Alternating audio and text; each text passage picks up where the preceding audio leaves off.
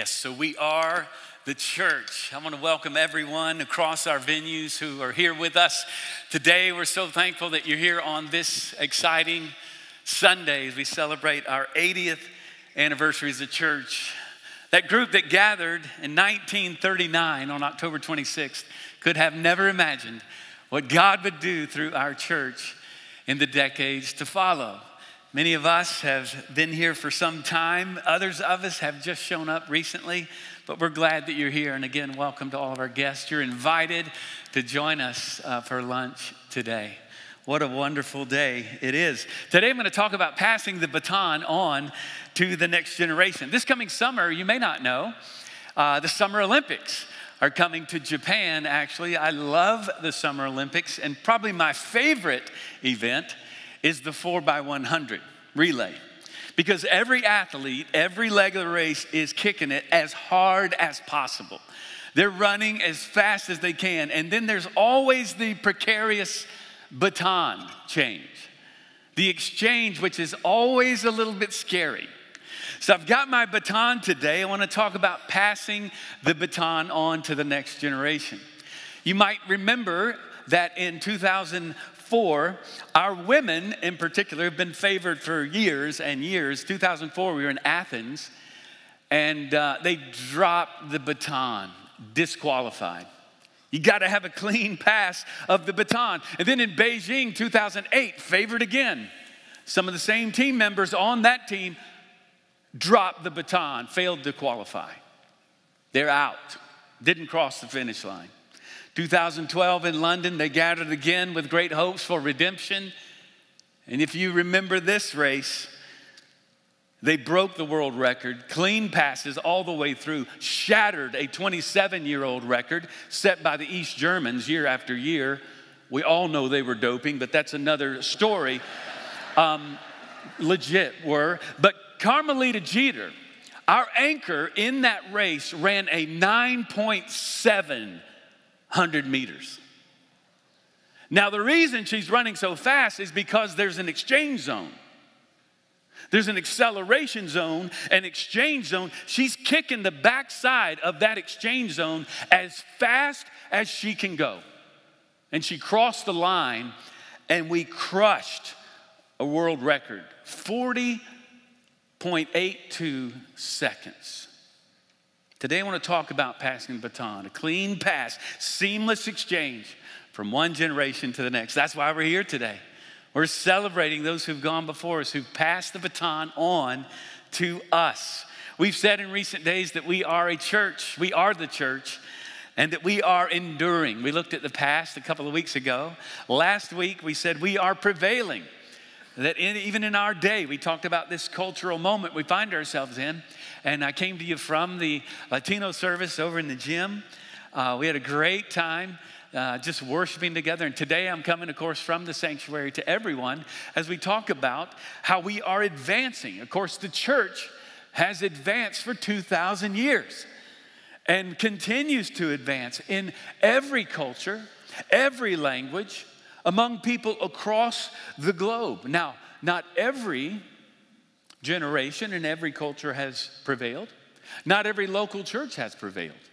We're not promised another 80 years, but as long as we remain faithful to fix our eyes on Jesus, remain centered on the Great Commission and what He's called us to, we will have been faithful in our moment, our exchange zone in our time.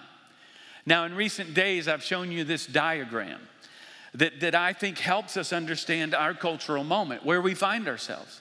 Now, every generation has faced challenges. Every culture faces challenges today. Many believers are being persecuted across the globe today. Now, we are seeing a growing opposition in America, but the diagram shows us where we find ourselves. We're in a post-Christian culture. Now, many would say Dallas is a bit behind the rest of the nation, but it's coming. All signs are pointing to us, and we're seeing it more and more. It's that undercurrent of tension we find in our culture today. It leads to a secular worldview.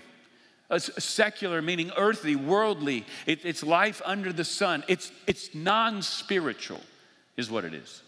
We're left to fend and figure out what this life is about apart from God. And this is where we're seeing our nation, even our neighbors, our city go. All living in digital Babylon. As exiles, we talked about last week, sojourners in a foreign land, learning more from what's coming at us in culture, from the screens we find ourselves in front of, from the internet, and less from God's word. And it is spiritually forming and shaping our lives. And we're seeing the impact of that. And then add to that a false gospel. The gospel has not been passed from one generation to the next as it should. We have a work harder, get better kind of prosperity gospel that rules the day and will bring no power or hope to anyone who seeks to follow after it. This past week, you may have seen our Attorney General, William Barr, who gave a speech at Notre Dame. Now, I don't know much about Barr. I know he's a Catholic. He's been under the spotlight a lot, and particularly because he offered his own cultural commentary on where we are as a nation. And he said this: religion helps frame moral culture within society that instills and reinforces moral discipline.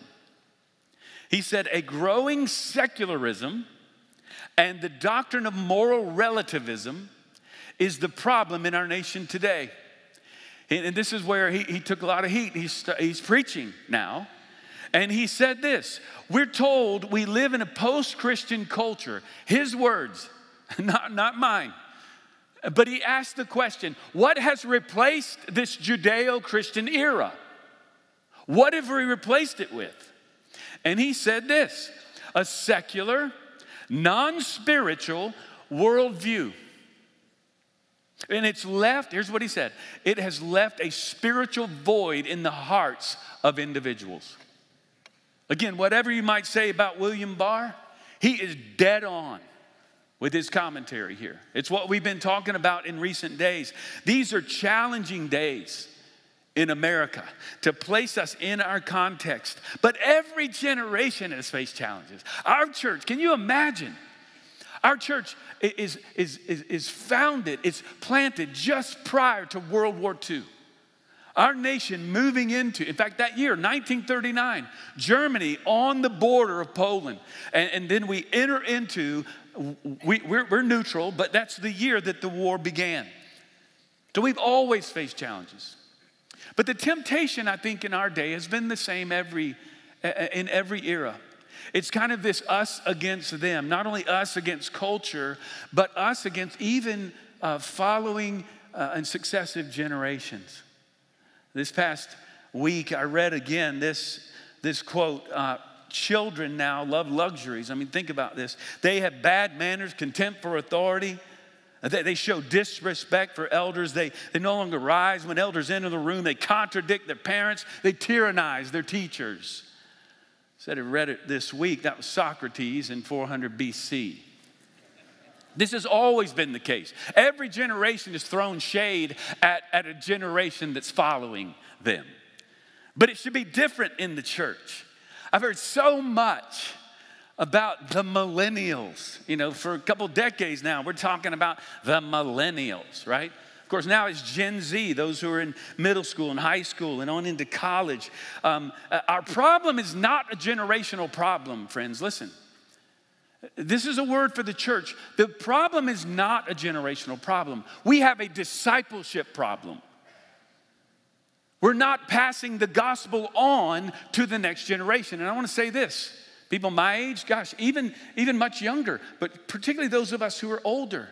If you're not investing, if you're not spending time with younger people, someone younger than you, if you're not discipling, mentoring, pouring into their lives, I'm going to ask you respectfully to stop criticizing them.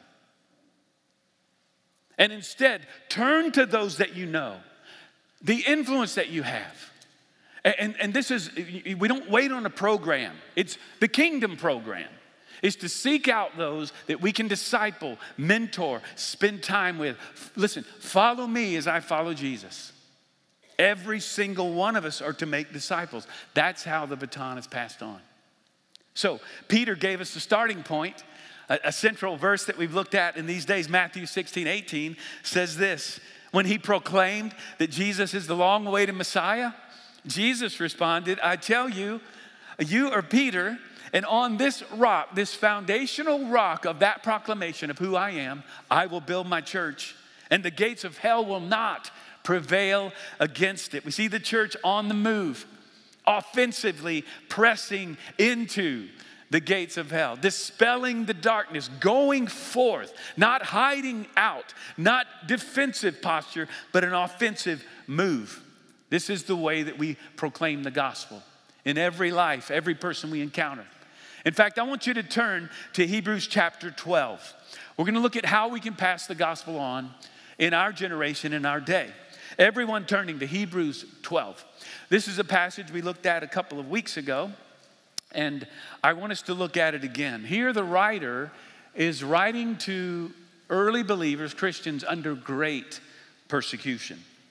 They're under the Roman Emperor Nero, and if you know anything about history, church history, you know that there was great persecution under Nero's reign. And so he challenges them in Hebrews 11 to say, let's look at those who've been faithful, to challenge us to be faithful in our moment. So he says that the gospel's been passed on, the baton of faith, passed on from successive generations, one after another. And then he says this, therefore, since we are surrounded by so great a cloud of witnesses, let us lay aside every weight and sin which clings so closely. And let us run with endurance the race that is set before us, looking to Jesus, the founder and perfecter, the beginning and the end, the one who has completed the task of faith for us, who for the joy that was set before him endured the cross, despising the shame, and is seated at the right hand of the throne of God, this place of authority. Notice the image of the Christian life is that of a race. We've noted that word race is the word agon. It's where we get our word agony. This is not a sprint. The Christian life is a long, yes, difficult and challenging race. And so he says, I want you to be faithful. Look at what he says. He says, consider the crowd, those who've gone before us. And look at the finishers and be encouraged by them. But we've got to look at them, he says. Consider them. I'd also say this, in a relay race, you've got to stay in your lane. It says, run the race set before you. Run the race you've been given. This is a real challenge in our day. Stop looking at other people running their race. Don't compare yourself with someone else. Run your leg. And right now, friends, this is our time. This is our moment. We're running our race, and I'm challenging us to be faithful in our moment. Think about this. As he says, lay aside every weight, anything that is excess. What are you carrying that you need to set aside? He says, this sin that so easily entangles us. What ongoing habits do you fall into? Destructive patterns that you need to lay aside. Let the Spirit speak into your heart even now. What sin are you wrestling with that you need help with? What do you need to confess before the Lord today? We need to lay aside everything that we're carrying that is keeping us from running the race. Then he says, focus on Jesus. Are you abiding in him? Friends, this is the Christian life. Success in the Christian life is abiding in Jesus. He said, if you abide in me, I'm running this race with you. In the Great Commission, he says, I will be with you always. But listen, don't miss this. It's if we're running his race. I will be with you. If we're off doing things that he's not about, he's not with us. He's not going to empower us. We must run his race that he's given to us. We could say that Jesus has passed the baton to us.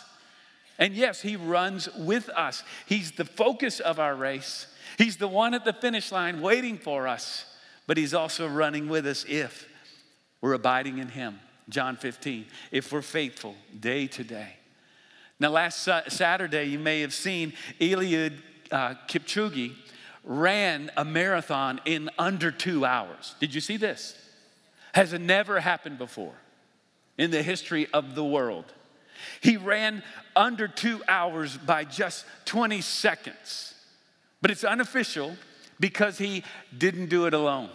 He had a large team of people around him. He didn't have to slow down for drinks or anything. He had special shoes that are being challenged a little bit, but he ran. Under 2 hours he ran this marathon. He broke the barrier, and he set his heart on this goal, and he broke it. He tried previously. This time he did it. It's not unlike when you think about Roger Bannister's 4-minute mile. Breaking this barrier so that others who come behind him say, this can be done. Someone's done this. And we're going to see the 2-hour mark broken again. Because now other runners are saying, this can happen. We do the same. We're examples for others who come after us. We show them what it is to walk with Jesus every day as we fix our eyes on him. And they say, I want to live my life that way. Who's watching you? Many people in your life are watching you. What kind of example are you giving to them? I praise God for those who have gone before me, those in our church who are an inspiration to their pastor. I praise God for so many that I can name, person after person in our church family who challenge me and encourage me to run the race. But think about this. Kipchoge ran the marathon and his average pace was 4:33 for 26 plus miles. Other runners are coming behind him saying, this can happen. And so we push through and we push our young people forward to say, follow me as I follow Jesus. Don't give up. See, the point of the Christian life is, here's my point. He didn't run this thing alone. He could not have done it alone. Nor can you. We're not meant to run this race alone. And if you're here today and you're not yet a member of our church, I want to challenge you to join the fellowship today. We can't run this race without others around us. And so the Lord has given us each other. Now he says you're going to have to get rid of some things in your life. You know, none of us would ever imagine someone getting up to the blocks. You've seen them. Kipchoge was almost just wearing nothing, little shorts and light top, and he had these special shoes, evidently Nikes, but he's running. But you can't imagine someone getting up, running up there, and they're going through at the block, starting block, someone's got a big winter coat on, just showing up. Maybe got a toboggan on, a little chilly out. Got his work boots on. Somebody carrying weights up there. I mean, unless you're a CrossFitter, cult, getting up there. And you're ready to run the race. Nobody would do that. Do you realize that back in ancient Greece, in fact, the Greeks, males only, would run the Olympics, and they would be in those events stripped down. Totally. I was about to say, this is when all of our elementary school boys can giggle. I mean, go ahead, you can giggle. Because they would be totally stripped down. Now we think, that's so weird. Or they really wanted to win this thing. You've got to get rid of everything that's holding you back. And together, as we do as a church, rid ourselves of everything that's ineffective and not allowing us to press on and to share the gospel with the next generation. We've got to change in order to do so. And we do it together. We run this race together. Unity is all of us moving in the same direction. And uniformity is everybody like me. No, uniformity is diversity and everyone moving forward. And I want to say this, you don't have to be a super Christian to be involved. None of us are. What I don't want you to hear me say is just run harder, run faster, get better, work really hard and go. That's not the gospel. Instead, it's his power in us, the Spirit in us that keeps us pressing on. So listen, run your race. Every person matters. Every generation matters. Every gift that comes to bear on the work of the church matters. You matter. Don't only run your race. Look at this next. Don't give up. Secondly, don't give up. Finish your leg. Be faithful in the moment. Many of us are struggling in our lives today, all of us in varying degrees. The Christian life is a difficult race to run. And I just want to encourage you today. I want to pause and encourage every single one of us. But I want to bring a challenge as well. Some of you might feel like you're all alone in these days. You wish that you had someone in your life who was special, or you're walking through some challenges that maybe you feel like nobody knows about. I would encourage you to share your burden with others. That's what we do as a church. But you might be feeling alone, and the writer says, look at Moses. He felt all alone through much of his ministry. And some of us here today are thinking, well, Jeff, God's been faithful to me, but I'm kind of getting old, and I don't know if I really have a place anymore. He says, no. Look at Moses, but look at Abraham. I started with him at 80 years old. That's when these men did their best work. And others of us are feeling, well, gosh, I'm still sorting through things from my family of origin. It was so messed up. Or I've got father wounds that I'm just now unpacking. I'm dealing with a lot of my life, and I don't know if I'll ever be normal. My family was so dysfunctional.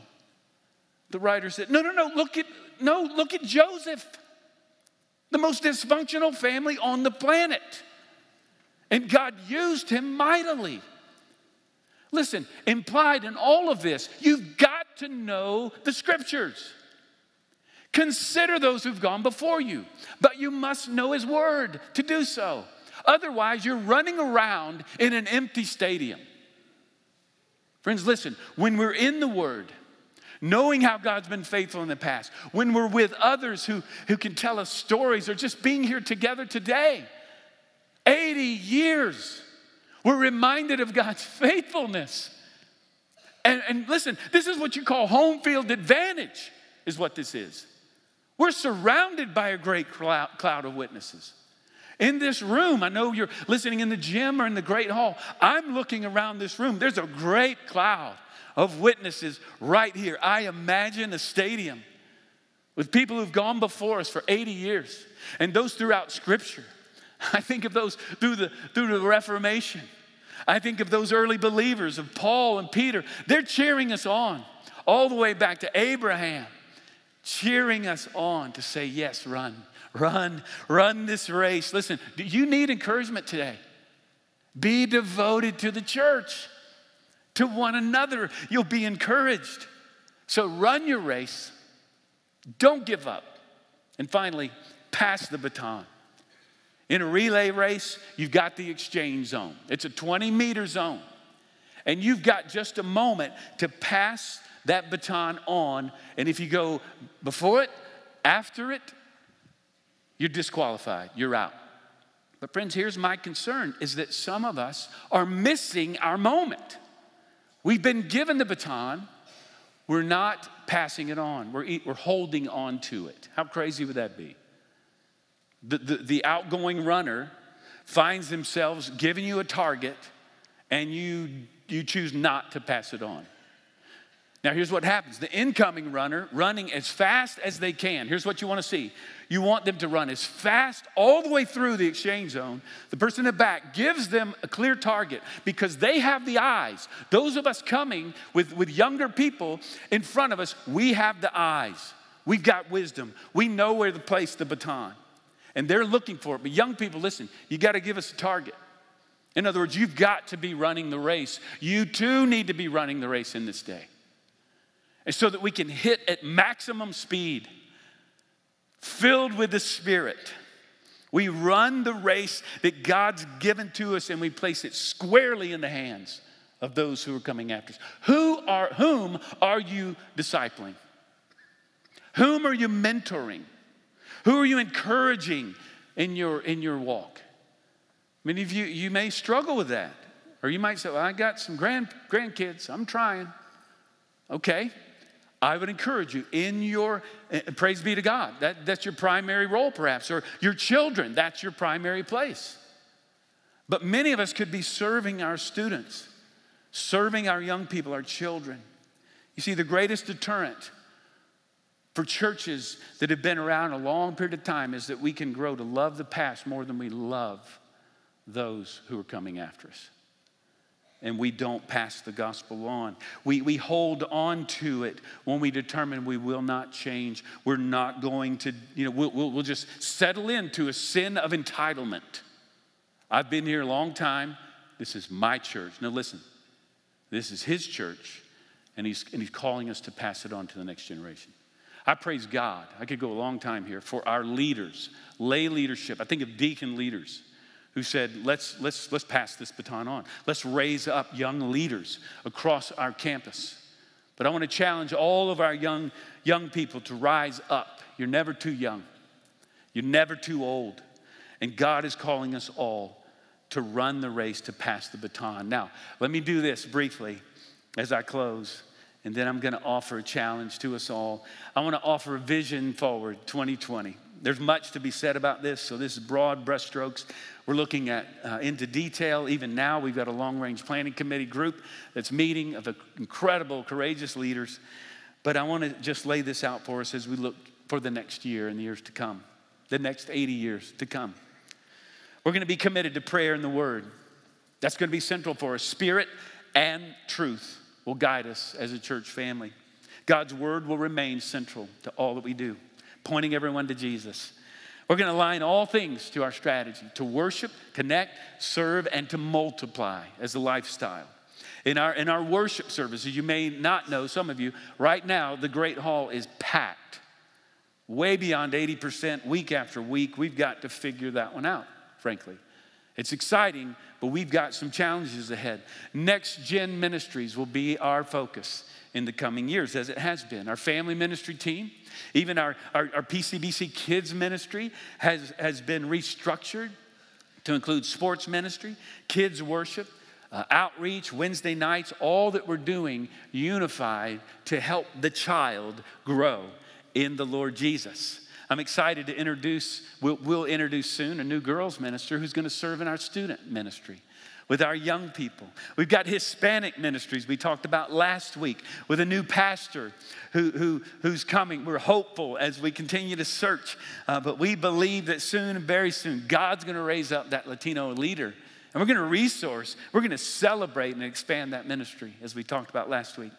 We're looking at a leadership pipeline already moving across our campus and in every ministry, raising up. Every one of us out of a mindset. Who am I raising up? Who am I investing in? Who's going to be the one to take the baton from me? I'm looking at vocational collectives where we're going to gather people from the marketplace in certain domains of culture, different vocational callings to encourage each other. How do you live out your faith in your workplace? And we're going to continue to advance the gospel. We have actually entered into a partnership I'm most excited about with Texas Baptist. We now have established a church pastoral center. It's really now a church planting center. We have 5 young pastors who are being raised up, trained every week to plant church here in Dallas. And we're so thrilled about this ministry to come and all that will happen in the days to come. And I mentioned a long-range planning group that's now working as we envision the next 20 years to our 100th anniversary and beyond. These are exciting days. And what I want to do now to close this message is to offer a visual for you. I've asked some people to come and join me here on the platform. Now, I could have chosen a host of people from our congregation, and I've asked them to come up here. What we have, you're going to see, are people from different generations, if you will, from our church family. And we're going to give you a visual image of passing the gospel on from one to another. Now, we're going to start with the youngest at heart, because right down here is Elizabeth Mills. Elizabeth has been a member of our church, I know this, from 1947. So she's been here. We have lots of stories we could tell, and I could embarrass her a lot. It would be fun, but I'm not going to do that. She's one of my precious friends. Love Elizabeth. But I'm going to give you, Elizabeth, I'm going to give you this baton, okay? She remembers us being back on in Lover's Lane, in the house. You remember that? As a little girl. I'm thinking like really little girl, right? Not that little. Yeah. No, you're very young. Back on Lover's Lane. She has seen it happen, gang, over the years. And so I'm going to ask you, you're going to pass the baton on to the next generation. John Parker is a mission champion. Many of you know this. Now, if Elizabeth represents the builders, she passes on to the boomers. Okay, so John is clearly in this boomer generation. Many argue the most influential generation that we've ever had. and even still. I mean, these guys they invented the computer, okay? So, I mean, this generation is amazing. John is and he's even now raising up other leaders on our mission endeavors, particularly in South Texas. So John's gonna pass the baton on to Laura Dronzik. Laura is now our lead deacon, chairwoman of our deacon fellowship. She represents really the latter, like me, kind of that latter boomer, Gen X, we watched MTV, take over, where video killed the radio star. And so Laura now, this generation, she's seen in her generation, women rising up in leadership, being empowered. We're going to continue to do that as a church family. She passes it on to Mary Beth Hickman. Now, this is where I get really old, because Mary Beth was actually in my youth ministry, though she's still 25, which is great. But Mary Beth is now, you're clear of this Gen X, right, generation, where nobody talks about Gen X. We don't know what to do with y'all. I don't know what's happening. But a powerful generation in our culture today, and she has been a faithful member, raising her daughters here in our church, passing the gospel on to them. She and Josh to the next generation. Now, Johnny Merthati is right here. Johnny is a graduate of DTS, has 2 degrees actually, brilliant, from India. He's now working with our BSM, Baptist Student Ministries with the Texas Baptists. He's passing the gospel on to college students. All right, so next we have Grant Glover. Grant grew up in this church. Grant's just out of college. He's now in seminary, and he serves in our high school ministry with our high school students. Grant represents really the back end of millennials, Gen Z, right at that edge where he now represents this next generation. He's passing the gospel on to Selena Hernandez. Selena's in the 9th grade, isn't that right? No, 8th grade. I've got her, see, I'm moving her too fast. I want her to run faster or something. She's in the 8th grade, has recently gotten really involved in our student ministry. And the Lord is doing a great work in her life. Now, she's going to pass the gospel on to Corbin Miller. Now, Corbin, I want you to come over here. Corbin represents this generation to come. Corbin, it could possibly be that Corbin's going to be around for 80 years. He could be here when the church has now moved on to another 80 years. Corbin represents, so his dad is Jay Miller, our children's minister. And his grandfather has passed the gospel on to him and many generations. Now, Corbin, here's what I want to do. I want to challenge you to run your race. As a church family, here's what we're going to do. As your pastor, okay? I know that you came to Christ and were baptized last September, right? Your dad baptized you. So Corbin has come to faith in Jesus. He's got the baton. He's ready to run his race. And so, Corbin, I promise you, as your pastor and your church family around you, so great a cloud of witnesses who are cheering you on, we're going to raise you up to follow Jesus. We're going to teach you how to love his word. We're going to guide you and teach you how to pray. You're going to be able to come alongside your friends, and you're going to be able to take the gospel to your friends in your school all around the world. You've already tried that? Good. Keep on. Keep trying that. Yeah, come on. Keep trying that. So, I know this is true because Corbin, he is our little disciple. And God's raised him up along with many who he represents. And here's what we want to do, Corbin. I want to challenge you. I want to ask you. We're going to cheer you on. So I want you to take that baton, and I'm going to ask you to run in just a moment. But gang, as we do in all of our venues, let's cheer him on. Are y'all ready to cheer him on? Let's do this. Corbin, you ready? Are you ready to go? Okay, ready, set, go. Go take it, Corbin. Go, let's go. Go, Corbin. Yes. There he goes. Woo. Wow. He's gone. He is gone. Praise be to God. He's gone. Wow. He just took off. I don't know. He's still running. That's amazing. Y'all listen, that's the image I want us to see. Pass the gospel on to those who God has placed right in front of you, okay? So here's what I want to do. I want to pray, and then these folks are going to step down, and we're going to continue on in our worship service today. Lord, we thank you that you've called us to run this race in our time right now. And Lord, I pray we'll be faithful as we give our lives to you, keeping Christ at the center of our lives, Lord. You've called us to be faithful in the moment, in our stretch of the race, our leg of the race. So may we be faithful this week, even today, to point others to you. May you bless your church in the next 80 years to come. We pray in Jesus' name.